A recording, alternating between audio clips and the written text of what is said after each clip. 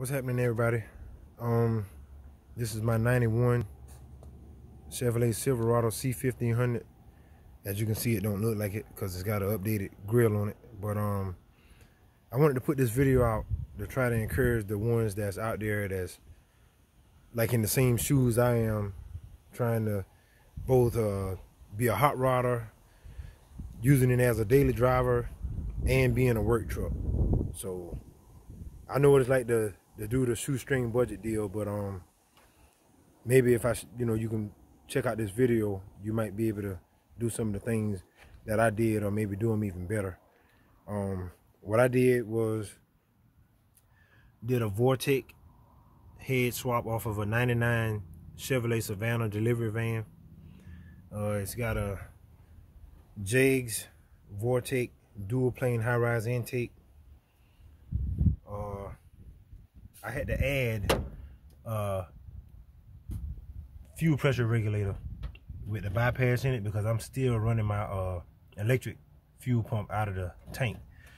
So to keep from doing any damage to the pump, I had to add this regulator and kind of route the hoses accordingly so I can both feed the carburetor, and when the truck is off, the unused fuel can return back to the tank. HEI distributor. I don't know exactly what size wires they are, but they just some wires from the parts store. I have the correct spark plugs in it for vortec heads. If you put the other style spark plugs in it, you normally end up either getting the ground strap closed up by hitting the piston, because it actually go too far in the head. So just make sure if you do a vortec head swap, you put the correct spark plugs in it. It's got some shorty headers on it, 2.5 inch dual exhaust. I also had to get these brackets to go on there on the carburetor. This one is a geometry bracket for the 700R4 with the lockup torque converter, which I'm still using, and the other one is just a bracket to correctly run your TV cable and your throttle cable. It makes it a whole lot easier to route things when you switching to the carburetor setup. It's got a Summit K1103 cam in it, hydraulic flat tappet. I just recently put an X pipe on it. I'm not really sure how I feel about that. It's got the Dynamax Super Turbo mufflers on it. Excuse me. A lot of stuff that I did to this truck, I did little bit by little bit. On the kind of, I'm on a budget, wife, kids, blah blah blah, and so I do things as I can afford to do it. And as you can see, that X pipe is not welded in. What I did was just kind of mocked it up into place until I can either learn to weld myself or get someone to do exhaust that can do it exactly the way I need to be done. But I'm going to crank it up and let you guys hear it. It idles a little weird at first because this carburetor that I just put on it doesn't have a choke, electrical or manual. So I really had to be on my game tuning it to keep it running.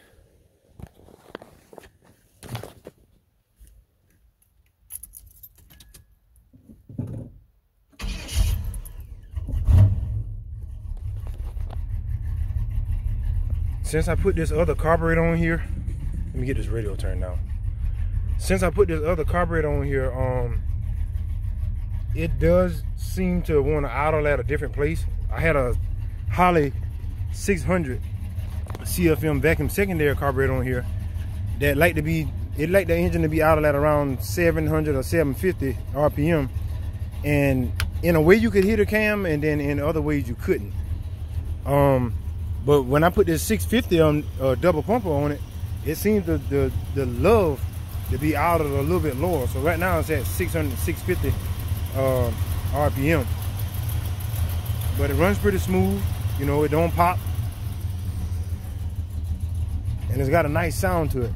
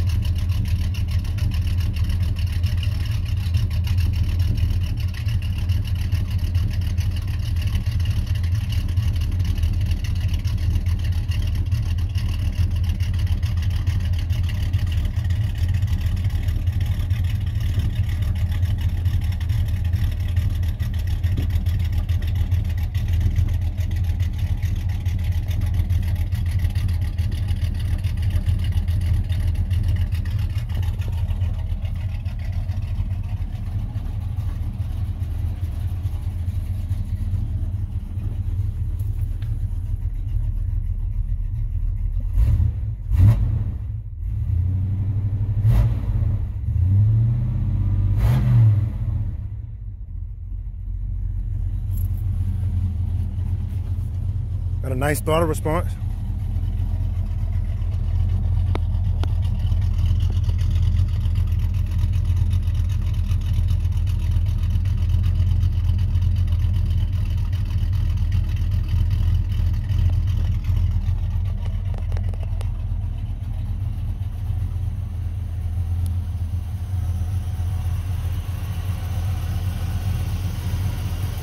I hope and pray that this video helps someone that's trying to do the same thing I'm doing, and they might think that they don't have the money to do the top-notch stuff. I didn't either, but you know, I found a way to get it done. So hopefully it blesses someone that's trying to, you know, do the same thing that I'm trying to do.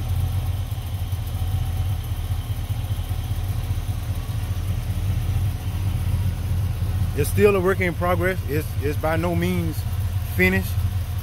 You know, so as I get extra money, you know, other than paying the bills in the house and trying to tend to my kids, I devote it to the truck.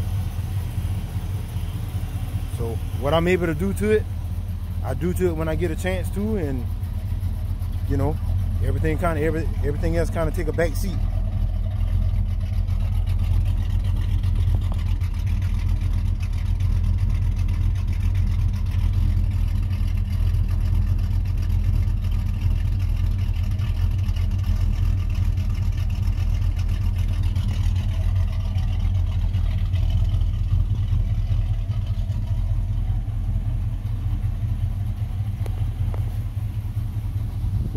I don't remember the part numbers to everything that I got, but if anyone needs to know like exactly what I did and what I put in it to try to make it, you know, run like it is, or get the drivetrain to this point, I'll be more than happy to share with you some information in hopes that it'll help you to do what you might be trying to do to your vehicle. Everybody be blessed.